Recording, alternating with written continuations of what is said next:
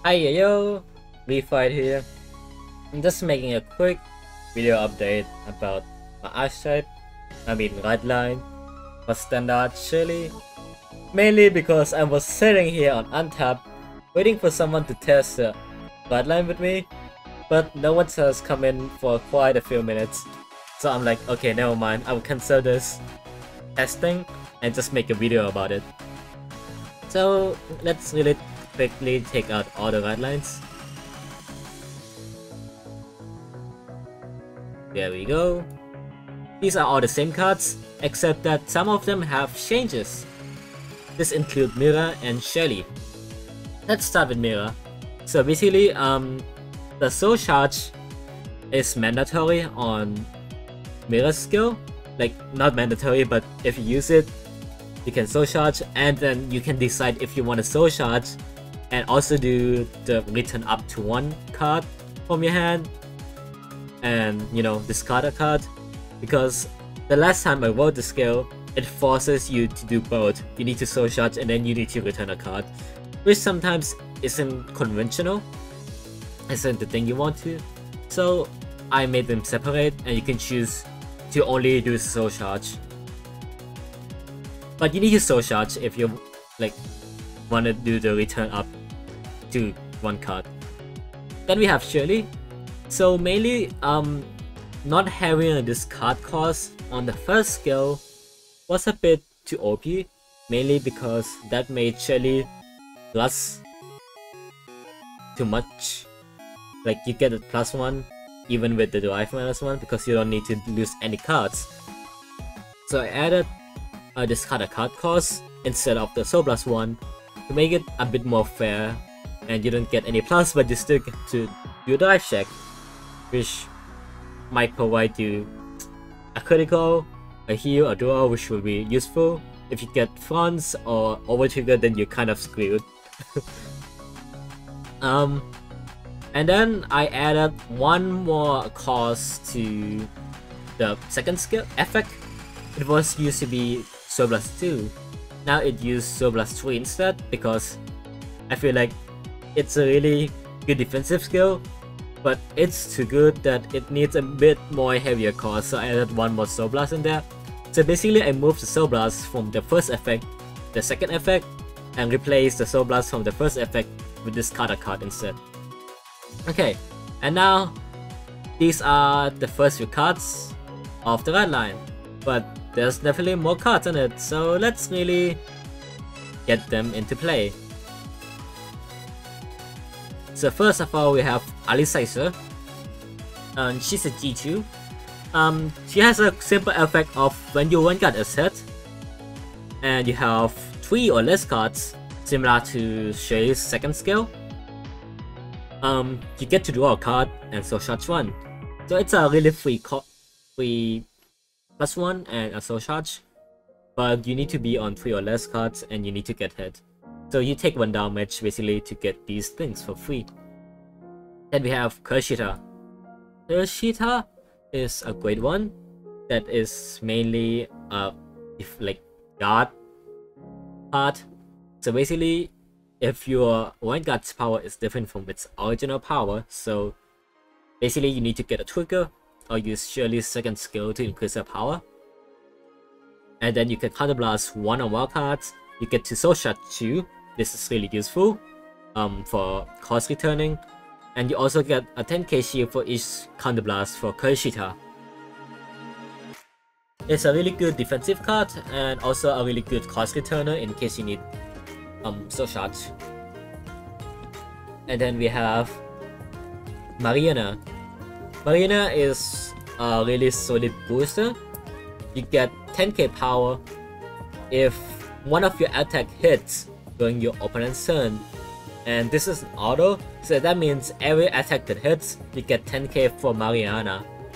This is guard pressure for the opponent to guard during your special attacks. If they don't guard, you hit heavy on your next attacks during your turn, and that's why it's a bit scary. Then last card we have is Lashai. Lashai is a triple R, the first triple R for this deck, actually not counting Shirley.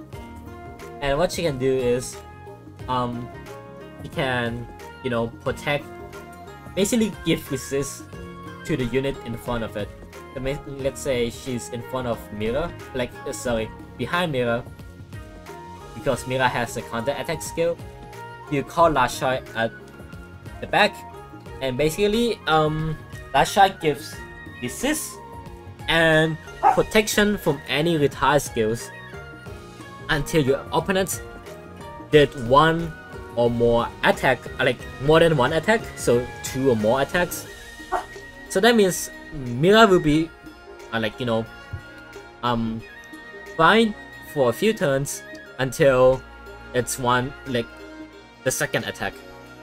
And which makes it good for Mira to not instantly get retired by, you know, stuff, and not get prisoned by, you know, prison.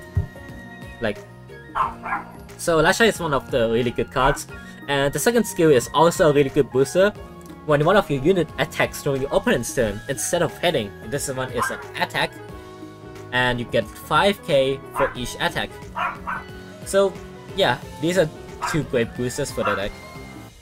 Of course, you still have, you know, Eleonora, that you call, mostly you call Eleonora behind your Vanguard or some land that is in a big column.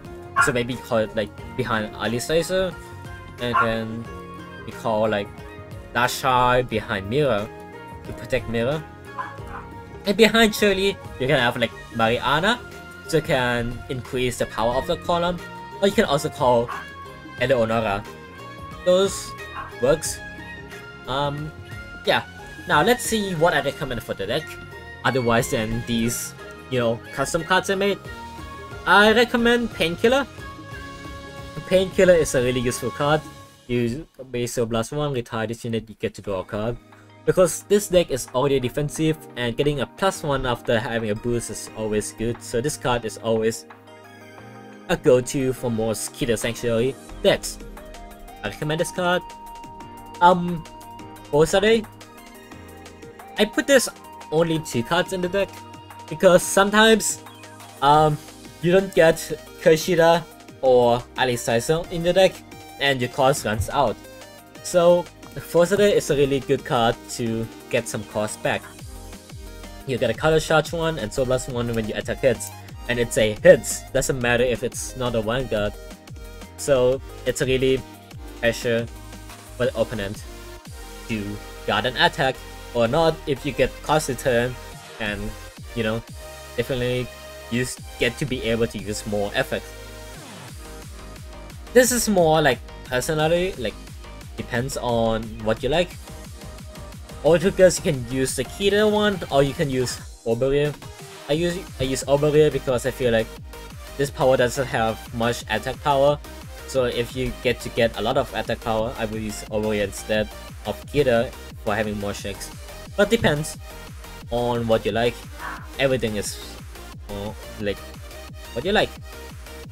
Of course, we also need this new Order PG because it's a free PG if your opponent is grade 4, and it also has the benefit to be able to guard some more tricky cards like Lorenero, which says you cannot call up Sentinel, but this one is not a call, this one is an order, so it's useful.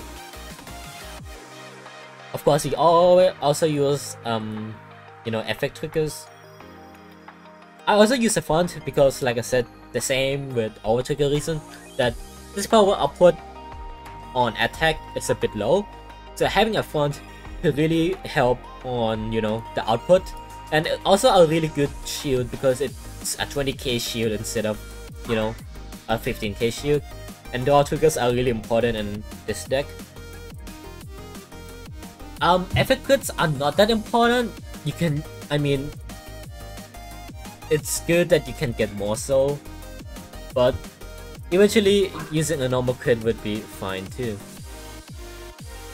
And yeah, that's it for the update of my red line. Surely we have basically 1, 2, 3 more, 4 more cards for the red line, but having different, you know, needs, different purposes. Like for Last Try is for like resisting effects and a booster, and Mariana is a really heavy hitter, not a hitter, a booster, really heavy booster. If the opponent doesn't got any of your attacks, you basically boost really heavy. Alicizar is a cost returner and a last resort if you really having a sticky situation or not surviving that turn. And Kushida is also a really good defensive card to use when you none. Okay.